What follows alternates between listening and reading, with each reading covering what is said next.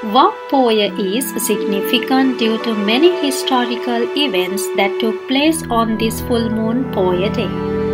Over 2500 years ago, in the northern plains of India, Suddhodana, the Sakya king of Kapilavastu, discovered that his young son would grow up to be a great man one day, just as the royal astrologers had predicted at his birth.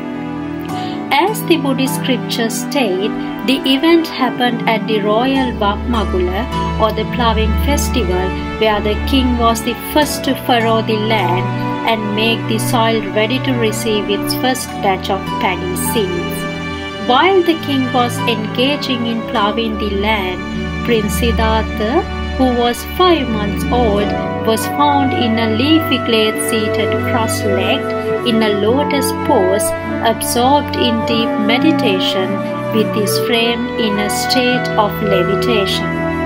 Moved by this extraordinary sight, King Suddhodana could not help but pay salutation to his son. It was also on full moon Poya day that Supreme Buddha preached the Abhidhamma, the deepest aspect of his philosophy, to his mother, Matru Divyaraja, at Tusita heaven. It enabled her to attain Sotapanna, the first of the 4 stages to attaining enlightenment. The advent of Buddhism took place in Sri Lanka with the arrival of Arahant Mahinda, who was the son of the great Indian Emperor Asoka. The great King Devanampiyathissa, who propagated Buddhism in Sri Lanka, questioned Arahant Mahinda whether Buddhism would firmly be rooted in Sri Lanka. Arahant Mahinda stated, until such time the person born and bred in Sri Lanka enters the order after a complete and thorough study of Vinaya, the disciplinary code relating to monks, then only will Buddhism be firmly established throughout Sri Lanka. According to chronicles, this was fulfilled by the King Devanampiyatissa's minister Aritta, who entered the order.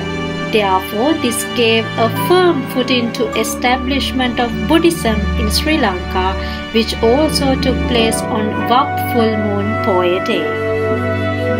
Full moon Poya day paved the way for the arrival of great Arahant Nan Sangamitta to the island. King Devanampiyatissa's sister-in-law Anula was very keen to enter the order of Bhikkhunis.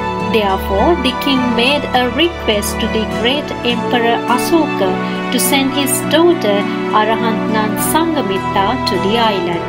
It was on full moon Poya day that King Devanampiyathissa sent Minister Aritta to India for this mission. The appointment of Arahant Sariputta as the chief disciple of the Buddha also took place on full moon Poya day. Buddhist history reveals another important landmark which is connected to full moon Poya day, that the future Buddha Maitreya Bodhisattva entered the order with a retinue of 500 followers. The vast retreat, which begins on Asala Poya, comes to an end on full moon Poya day, and thereafter commences the Kathina period. Kathina season ushers in the Buddhist calendar with the month of Vap, which is popularly known as Chivara Masaya. This period lasts for the duration of a month until the next Poya in November, which is full moon Poya day. Commencing from Poya, Kathina Chivara or new robes are offered by devotees of the temples to bhikkhus who observe the vast season, and this is considered one of the most meritorious deeds in Buddhism. It is known as the Great 8 Merits or Atakusala. In fact, the word Kathina means unbreakable and refers to the merit gained by offering this Kathina Chivara to one of the Mahasangha. It is taken in procession named Katina Perahara along with other gifts from the laity to the temple where the donation ceremony takes place. These are the main facts. The Buddhists celebrate the full moon Poya day with great reverence, festivals and processions throughout the world.